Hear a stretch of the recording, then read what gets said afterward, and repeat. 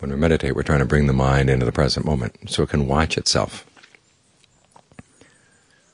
Because if you're not watching the mind, it can come up with all kinds of ideas and decisions that you're only dimly aware of.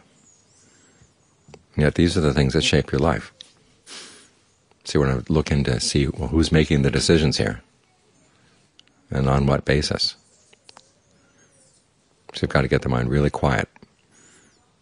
It's not just to rest. I mean, resting is an important part of the meditation. Because if you're feeling frazzled, you're not going to want to look into the ways in which the mind has been harming itself. You don't like to look at your own faults.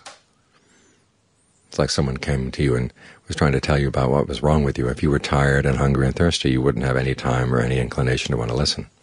But if you were well rested and feeling content and feeling secure, okay, then you'd be willing to listen, to see if there are some ways that you can improve your own behavior. And it's the same with the mind. We've got to give it a place to rest, so it can gather its strength and recover from its tiredness, heal its wounds. But then you have to look deeper in. Go, where are these wounds coming from? And they're not all coming from outside. The really bad ones are coming from inside.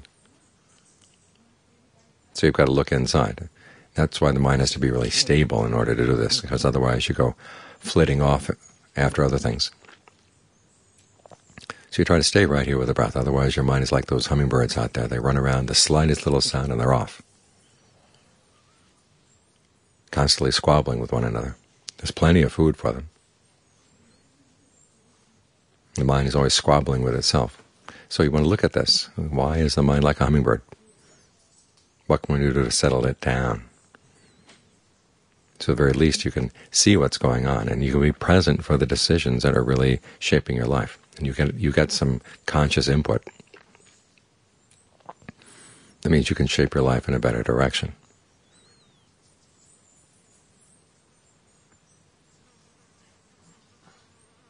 So settle in for the time being, but be prepared that once you're settled in, there's work to do. But it's work in a good place, work on a good job.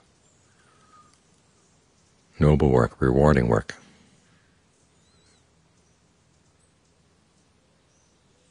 A work that really does make a difference in your mind and in your life.